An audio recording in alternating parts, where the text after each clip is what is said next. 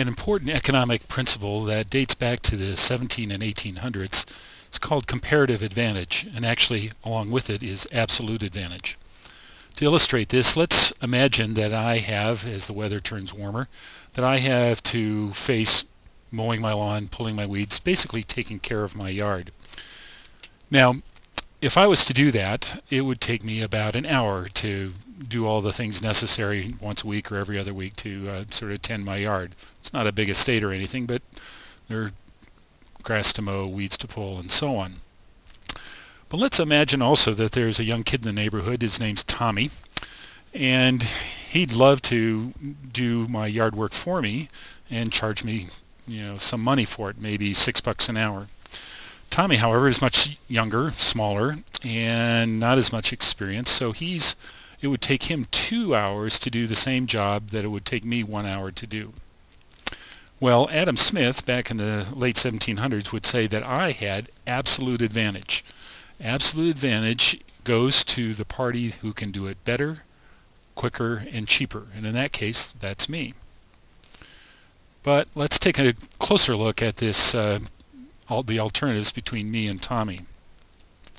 Now, if I were to mow the lawn and pull the weeds and so on, I'd be giving up some time where I could be working on websites for clients and charging maybe hypothetically $100 an hour for that work. So my time's pretty valuable if I was to go ahead and work in the yard. Tommy, on the other hand, even though it takes him 2 hours to do my yard, would only be giving up 2 hours worth of work that he could do for some other neighbor. And perhaps if he was charging $6 an hour, perhaps the other neighbor would, but the work that he would be giving up for another neighbor would be worth about $12. So certainly the cost to me of doing the yard work is much greater than the cost to Tommy. How do we define that cost? We would define that as opportunity cost. If I were to mow my yard, take care of it, pull the weeds and so on, I'd be giving up the opportunity to earn, let's say, $100 during that hour. So working on the yard means my opportunity cost is $100. For Tommy, working on my yard, he'd be giving up employment someplace else, but he'd be only giving up perhaps $12 in the 2 hours that he would spend on my yard. We then say that Tommy has comparative advantage. Comparative advantage goes to whoever has the lowest opportunity cost.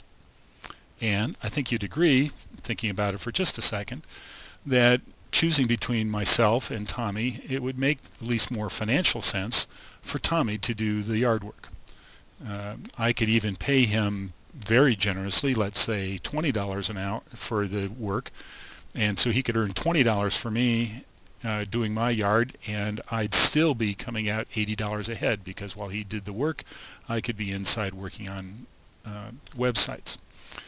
The idea of comparative advantage goes to the heart of trade between people and trade among nations, where whichever trading partner has the lowest opportunity cost is the one that should actually produce the product and then sell it to the trading partner who has the higher opportunity cost. In this case, Tommy has the lowest. He's the one to whom I should outsource my yard work, since he has the lowest opportunity cost. Now, it's not always the case that one side has the absolute advantage and the other side has the comparative advantage. It's possible, in fact often the case, that one side will have both. But the key comes down to, in a trading situation, whoever has the lowest opportunity cost is the one who should make the good or provide the service and sell it to someone who has a higher opportunity cost.